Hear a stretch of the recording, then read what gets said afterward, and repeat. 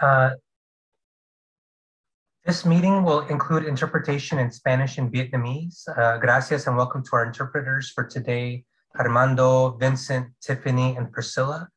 To access the interpretation in Spanish and Vietnamese, click on the interpretation button on your Zoom screen and then select the appropriate language.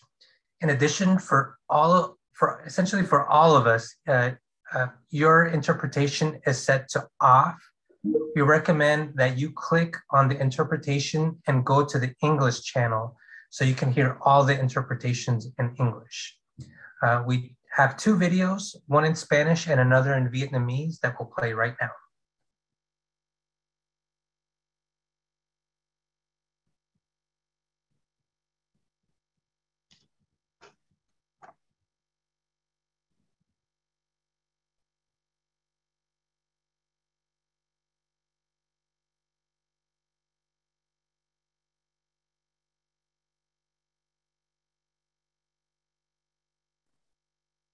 That dreaded waiting button. We'll get it going in just a second.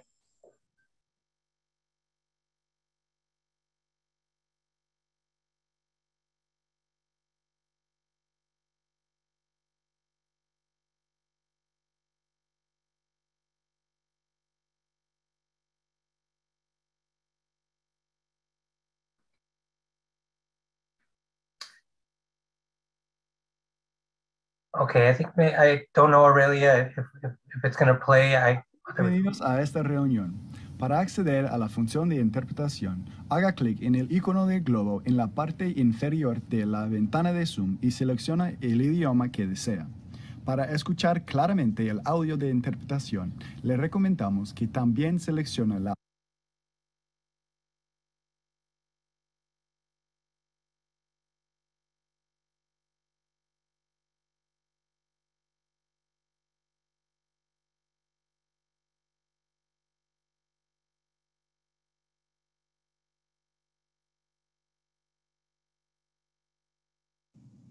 Xin chào và cảm ơn quý vị đã tham dự buổi họp ngày hôm nay. Để truy cập vào phần thông dịch của ứng dụng Zoom, xin nhấn vào biểu tượng hình quả địa cầu ở phía dưới của màn hình và chọn ngôn ngữ theo ý muốn của quý vị. Để nghe rõ lời phiên dịch, chúng tôi khuyến khích quý vị chọn chức năng tắt âm thanh gốc nằm ở phía cuối trong phần tùy chọn của biểu tượng quả địa cầu.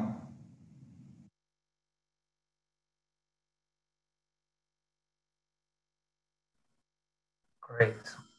So task force members, we ask all of you to rename yourselves on Zoom by first and last name and also to add your organization name, just so we can ensure that we can identify you as a task force member. All you have to do is just click on your image on the top right, click on the little three dots and just rename yourself to your first and last name and your organization. This meeting is open to the public. Saludos to all of you. Thank you so much for being here. You'll be able to hear and see tonight's meeting, including observing the various breakouts of the committees, and you will have the opportunity for 2 minutes time to share your voice and comments during the public comment portion of the meeting. This will happen towards the end of the agenda. Until then, we do appreciate your patience and respect during the rest of the meeting. And for task force members, there will be time after each section of the agenda for questions. And we ask that if you do have a question during that time, to use the raise your hand feature down below on your Zoom screen. And either Rosalind or myself will be the one announcing your name so you can unmute yourself. And also just be sure to, before you speak, to also just say your name and your organization for our accessibility purposes. I believe that's it. Back to you, Rosalind. Great, thanks so much, Carlos. So before we do get into the agenda for this evening's meeting, it is our custom to start our meetings acknowledging that we are on the ancestral lands of the Ohlone people. And we pay respect to their elders past and present, and we give thanks to their sacrifice and examples of humility, stewardship, and resilience. So with that, the next slide, I'm going to do just a very quick review of our agenda for this evening. We're going to start off with some brief task force updates, some information we just want to share with the task force members. And also this will be a time for task force members to share announcements about events or activities that they want to make sure that task force members are aware of. The next item on our agenda is about meeting procedures. We had a discussion about this at our last task force meeting. So we will be going over Rosenberg's rules of orders, and we're very glad that our city clerk, Tony Tabor, is joining us this evening and will walk us through that portion of the agenda. Then we'll do a quick review of the task force committee process, and then we're going to jump immediately into our breakouts, where we'll have the opportunity for each of the committees to actually conduct their meetings during this time. And you'll have about 60 to 70 minutes for those committee meetings. Then we'll have public comment, talk a little bit about next steps, and then we'll be adjourning the meeting. So with that next slide, I think I will be just, next slide, please. Going over some of the updates, just information we want to share with the task force members. So just this week on Tuesday at the city council meeting, city staff provided an update on the city roadmap. And as a reminder, COVID-19 recovery is one of the 8 enterprise priorities that's included in the city roadmap. And we provided updates actually on 5 of the 8 enterprise priorities. So we were really pleased to share some exciting results in moving our work forward. And our next update to our city council will be in May. Also, we are reporting on our work through the Committee and Economic Development Committee. So later this month at their March 28th meeting, city staff will be providing updates to 2 COVID recovery initiatives that are in the roadmap. The first one is small business recovery. And the other update will be on reemployment and workforce development. And then lastly, city staff is reporting on the progress of this task force, also at the Community and Economic Development Committee. And our next update to the committee will be on April 25th. The next item is around the promotores model, which we really introduced, I think, in our very first task force meeting back in November. And it's a desire by our city council, and we think by many in our community, to actually pilot the promotores model as we conduct our community engagement process through the task force. As I know that you're likely aware that promotores are uniquely qualified to address the needs of underserved communities because they reach really our community members where they are. And that is right there in their neighborhood. So they speak the same language, they share common culture, and they connect with people where they are. So we think that this model will be really effective in reaching residents throughout our neighborhoods, particularly those neighborhoods who have been greatly impacted by COVID-19. So we're super excited that our city council actually allocated $500,000 to assist us in this work. And the Community Engagement Committee will actually be sharing more about ideas about how we'll be implementing the model in our community engagement process. So we're extremely excited about that funding allocation and that we'll be able to use it through this task force process. So with that, we'll ask if there are any members of our task force who happen to have announcements that they would like to share to the group. This is the time to do so. So if you have something to share, an event coming up, an activity, an acknowledgement, please raise your hands and we'll call on you.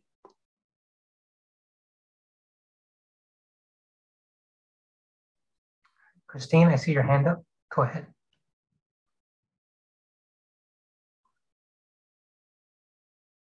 Christine, I think you're yeah, go ahead. Okay, I just wasn't sure when you were calling on me. Can you Go hear ahead. me? Yes. Okay. So the Silicon Valley Independent Living Center, along with a lot of different independent living centers, are in the process of gathering short 30-second videos to address the upcoming discussion on the State of California Resolution number 5 on March 15th. That is the censure or the comments from the representatives stating how it's important to get back to a quote unquote regular non-masked stance in relation to COVID. And those of us in the disability community are very concerned about this as it affects so many still to this day. And we feel that it'd be more advantageous to slow down and to really think about where we want to go with this. So we're asking people to do short videos to explain why continuing the mask mandate is so important to them. There's a lot of us have respiratory conditions that could be seriously adversely affected. So just wanted to bring that to everybody here. Thank you so much, Christine, for sharing. I see Araceli, you have your hand up. Yes, thank you. Just wanted to let everybody know that the state will be closing the state applications for rental assistance as of March 31st. If you guys could please share the word to our clients, as we know that March 31st is the cutoff. I know the information has been slowly going to a lot of organizations, but we want to make sure to try to get as much word out there as we can, is to try to help these families apply. Great, thank you so much for sharing that announcement. That's such critical information to get out to our residents, and we're very excited that we have a housing committee that I'm sure will be focusing on that, and certainly city staff as well. I don't think I see any other hands. All right, great. Well, thank you so much for sharing the information with the group. So we'll go into the next agenda item, which I believe, yes, we're going to ask Tony Tabor to walk us through the presentation on meeting procedures using Rosenberg's Rules of Order. So I'll turn it over to you, Tony. Hi, I would like to first apologize that I don't have a camera on my work desktop computer, so I'm on microphone only. And I tried to keep this to about 4 slides because it is a lot of information, but the basics themselves are pretty simple. First, I'm sure you've all, can you do next slide? I'm sorry, I'm used to controlling my own slides. Go back one. Right there. So most of you have probably heard of Robert's Rules of Order. That's been around for a couple hundred years. It's a very thick book. I own a couple copies of it, one at home and one here in the office, and I've never read it cover to cover. It's just too long. Most of it doesn't apply to public agencies. Public agencies have a lot of rules that govern what we can talk about in a meeting. So you can't have motions to add things and stuff like that. So Dave Rosenberg was a Superior Court judge who was also on the City Council of Davis, California. And he wrote these like sort of simplified Robert's Rules. Nothing's different from Robert's Rules. He just took out all the things that public agencies use and put it into one document. And now a lot of cities in California and throughout the country are adopting Rosenberg's Rules of Order instead of Robert's Rules. I'm here at the city. We did adopt Rosenberg's Rules of Order for the use in boards and commissions because it's just a lot simpler. So we're going to go over some of the main parts of it. The first part is the role of the chair. The chair is sort of the leader of the meeting. The chair can make a motion. I included that second one. They're generally discouraged from making motions, but a chair is allowed to. I get that question a lot. I think every border commission has asked me that at least once. Can the chair make a motion? Yes, the chair can make a motion. The reason you don't typically hear it is the chair is sort of governing the meeting, making sure the rules of conduct are applied, making sure everything's orderly, making sure all of the different commission members get their chance to speak. So generally they don't make a motion, but they absolutely can. And you'll occasionally see Mayor Liccardo make the motion. He usually doesn't. If you ever watch a council meeting, he runs a really good meeting. I do enjoy him as mayor just based on the rules of order, because he keeps things really simple and clear, but you will see him making motions. Next slide.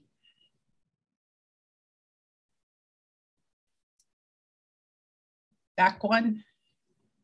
Okay, so the order of the meeting, this is where I'll also get a lot of questions. The chair will announce the item. So you have, item 3A coming up.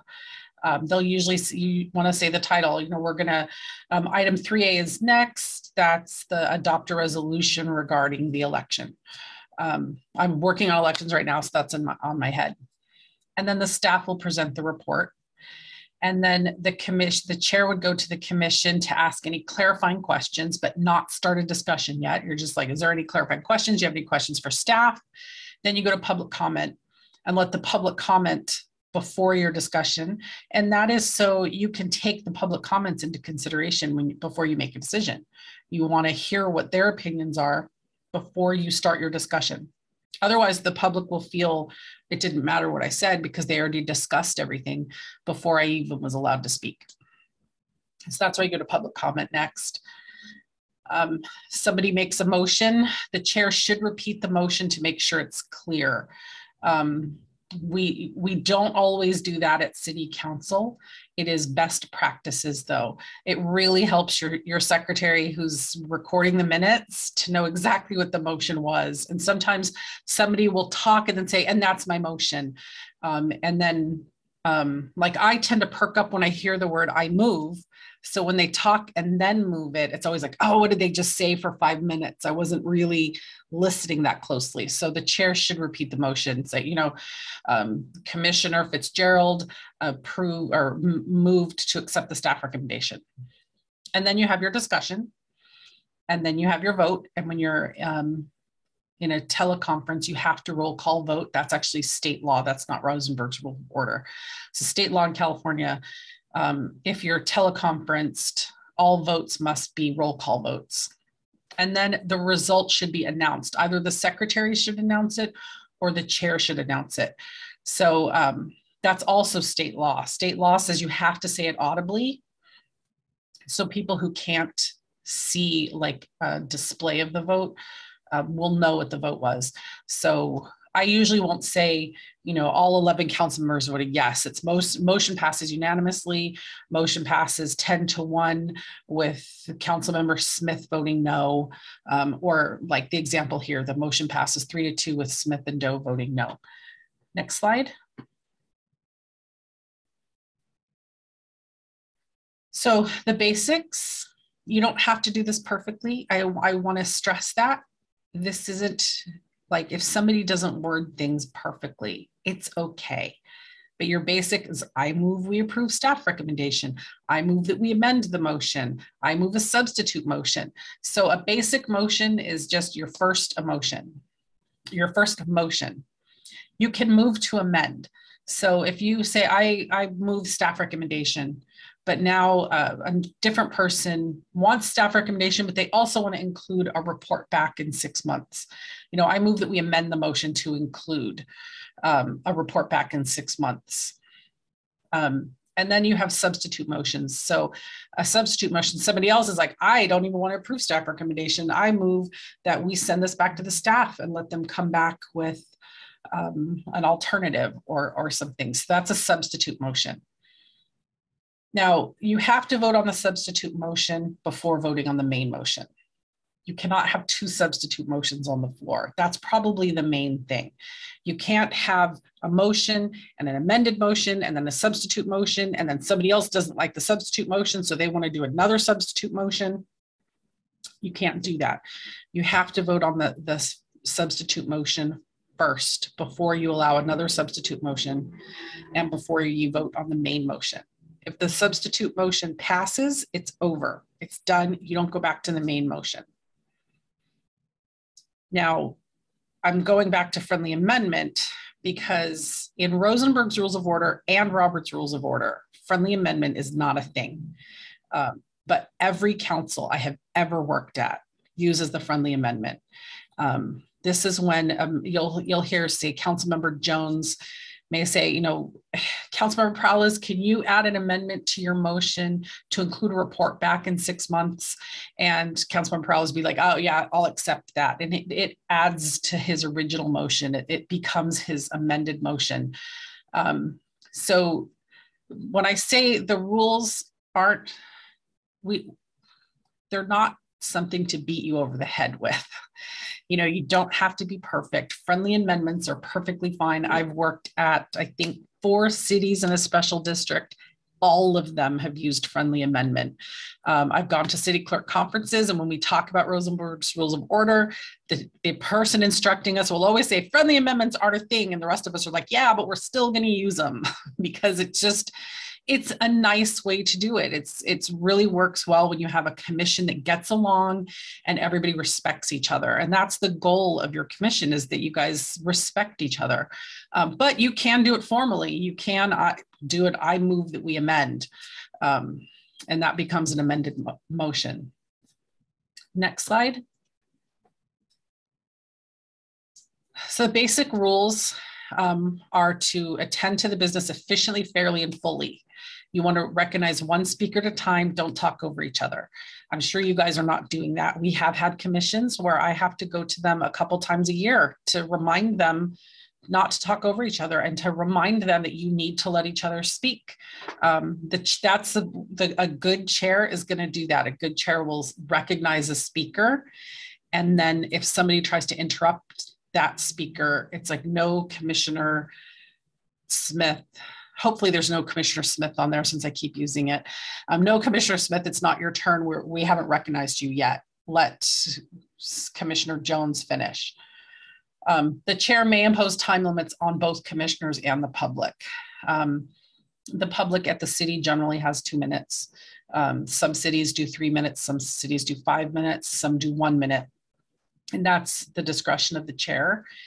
And then the commissioners as well, if you know you have a really packed agenda, but you guys need to be out by 10, you can say, you know, we're going to limit each commissioner to 5 minutes per topic or less or more. You should not interrupt the speaker, but if you need to, you would say point of privilege. That's related to, you know, point of privilege, I can't hear you. But you can also just say, excuse me, I can't hear you. If you don't say point of privilege, you're not going to get kicked out of the meeting. But that is the way to do it. If you want to look like you really know what you're doing and you know the rules, point of privilege, I can't hear you. Point of privilege, this room is way too cold. Point of order, that's related to inappropriate conduct at the meeting. Now you'll hear that a lot.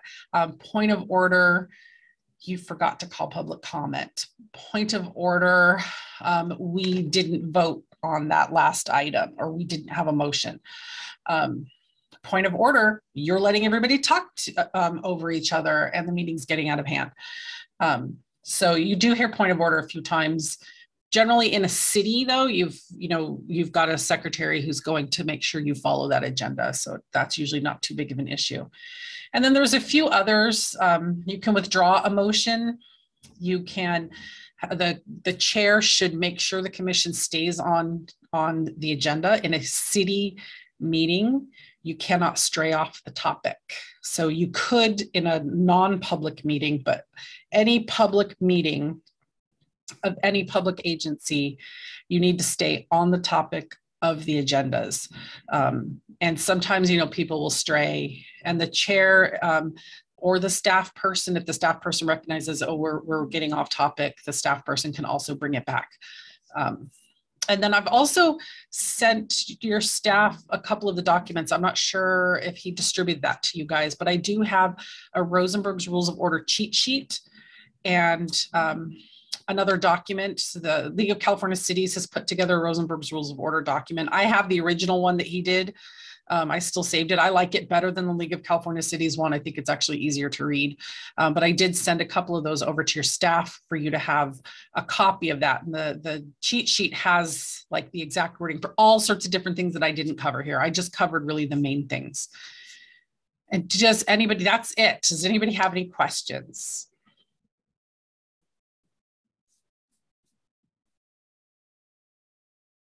Okay, I'm not seeing hands. I do want to emphasize the rules are not a club to use against each other. We have had that at other commissions where somebody will say, you didn't follow the rules, you didn't say it right. It's okay. Oh, Mimi, I see your hand. I just have a quick question. So just to make sure I understand, so point on order can be when somebody's going down a rabbit's hole in a different direction, because we want to keep time, right? So yeah, you could say point of order. The speaker's getting off topic. Okay, thank you. That's it. Okay.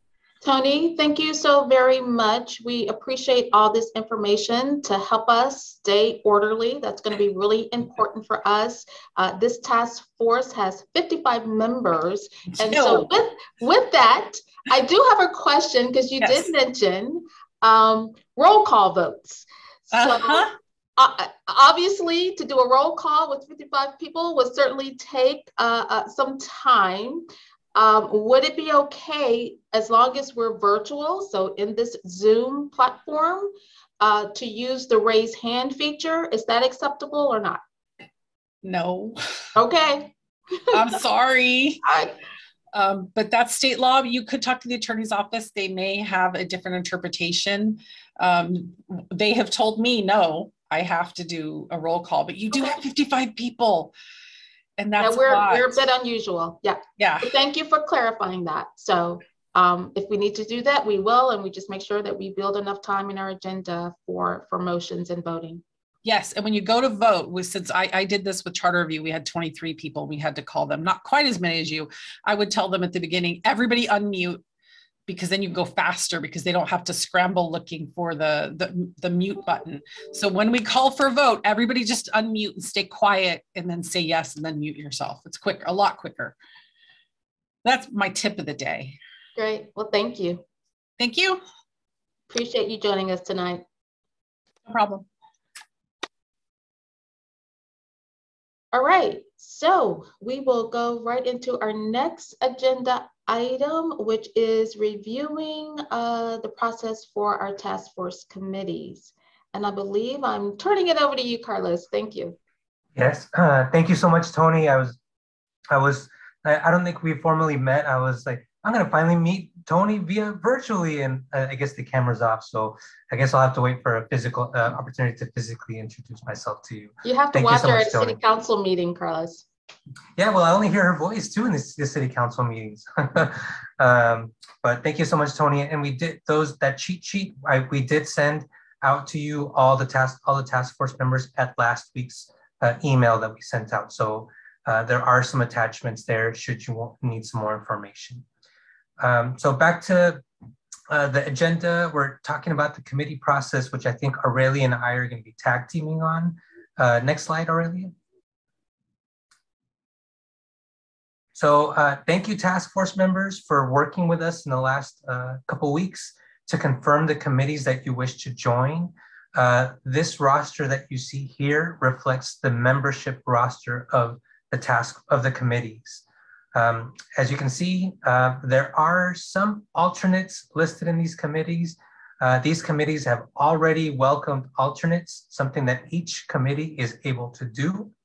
But in just a bit, we will be breaking out for these committees to meet. As you saw in the agenda, we are allotting about 70 minutes time for each of these committees to meet. We recognize that some of you have signed up for multiple committees. You will have the opportunity tonight to divide your time today between these two committees. Some of you may have come to tonight's meeting with the intention to invite non-task force, non-alternates to tonight's meeting. You will have the opportunity to do that during tonight's breakout. But just sharing this roster here, thank you all.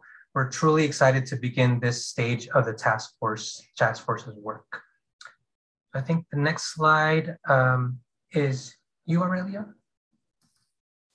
Yes, thank you, Carlos. Good evening, everyone. As you could see, we went over this the last time we all met last month, but just a reminder where we're at.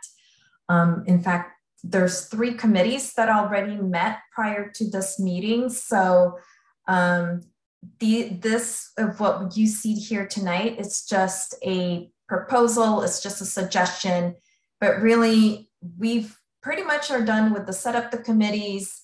I think now most of us are in the process of finalizing and defining the topics, and then starting to figure out what other data that we other data and resources that we could potentially pull in. So this is going to happen from now until hopefully till our next meeting in April. And then in the springtime, we're hoping that all of you are going to start to think about some gaps, some actions to address the needs. And then later down the line in the fall, we hope for all of you to compile the feedback and then start to think about some finalizing action items to share to the task force, and that by November, to take some of those actions to council. And then, like I mentioned below at the bottom, community engagement, this will most likely in everyone's plan. Winter consulting, when one of our consultants is actually going to be leading the community engagement along with the committees. So the work there, you know, that there's going to be some connection and potentially for them to reach out to some of you from the task force.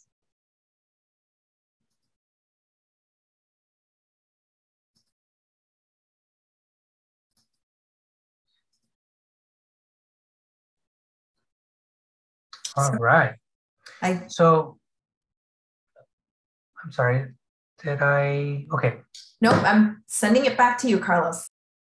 Great. So I believe we are now going into the next part of the meeting, the meat of tonight's meeting. The part that I'm excited about is an opportunity for each of you to break into groups according to the committees.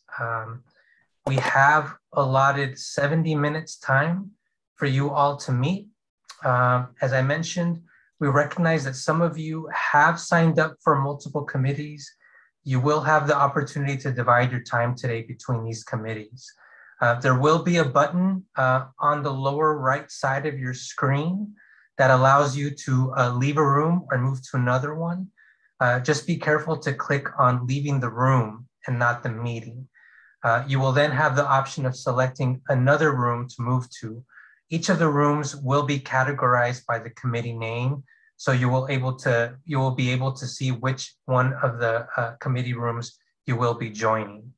To the members of the public, you will have the option to join any committee room that you wish, and to use the same function of leaving a room and joining another one, as I just explained. But to the members of the public, in the breakout rooms, we do ask that you continue to be patient and allow only the task force members and committee members to participate. As we mentioned earlier, you will have the opportunity for 2 minutes time during the public comment section of the meeting, which is the next item of the agenda after the committees meet. Each room will be facilitated by someone from our recovery team or from our consultant team, from the Ramey and Winter consultant team that you met last month. Otherwise, unless there are any questions, we will begin to have you all break off into groups. I did have one question. We want to make sure that if someone needs Spanish or Vietnamese interpretation to let us know so we can place an interpreter in your room. For the folks who need Spanish interpretation, can you please raise your hand now by pressing the raise your hand button?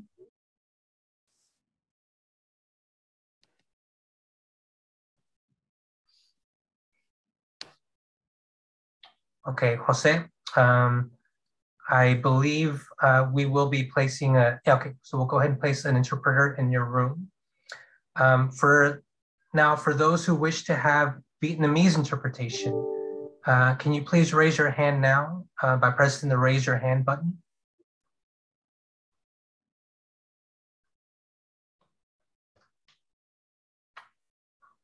Okay, don't see someone raising your hand, so I think we are now ready. So Katerina will go ahead and place you into your appropriate rooms.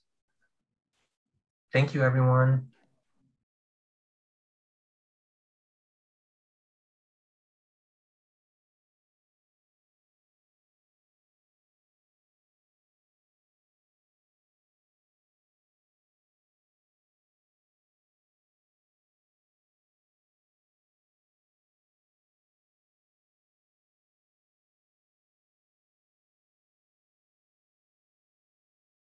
Hello, everyone.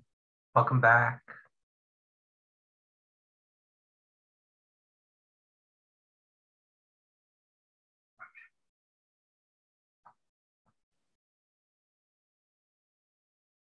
All right.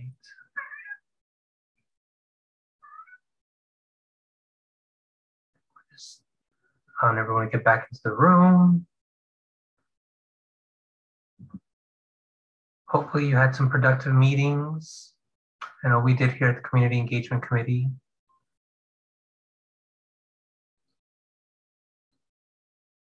Don't know if I see Rosalind here on the call.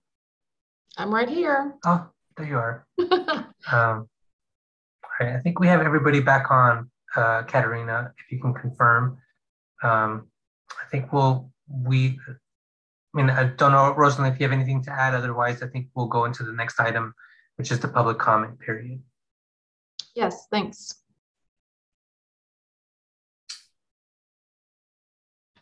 All right, so I believe this is a time for members of the public to who are present to, if you do have an opportunity, if you do wish to make a comment, raise your hand and we'll go ahead and call on you.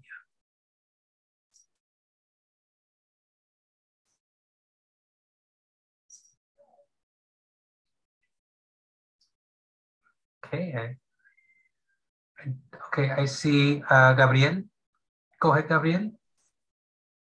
Yeah, no, I just wanted to offer that, again, in terms of some of the committees and questions about getting community input and stuff, we would offer up being able to help do that kind of outreach and help inform some of the committees. So just to put that out and open to anyone that would want to have us, participate in their committees to help inform them. I know there was a discussion in the committee that I was in about, the promotores and how we organize with them, things of that sort. So. Thank you, Gabriel.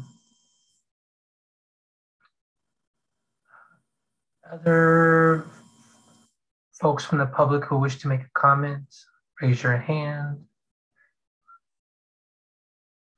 Yeah, I think we are good with public comment, Rosalind. So I think maybe we'll go on to the next, just the next steps and before we adjourn. Yeah, well, thank you so much, everyone, for your participation in the committee breakouts. We hope you got some good work conducted, and I know there's lots of information to gather and excitement about engaging residents, so a lot of good work ahead of us. And I'm hoping that everyone had the opportunity to select a chair or co-chairs and you're getting some ideas around your meeting cadence. So thanks again. So our next full task force meeting is scheduled for Thursday, April 14th, again at 6 p.m. We'll continue this virtual meeting for the time being. We're hoping, as I said previously, to perhaps later this year do some in-person meetings, task force meetings, and particularly some in-person engagement activities. You have all of our staff contact here. If you have any questions, suggestions, please do not hesitate to reach out to us. And with that, we are going to end the meeting right on time this evening. Again, thanks for your participation, and we will see you at the next task force meeting. Thank you so much.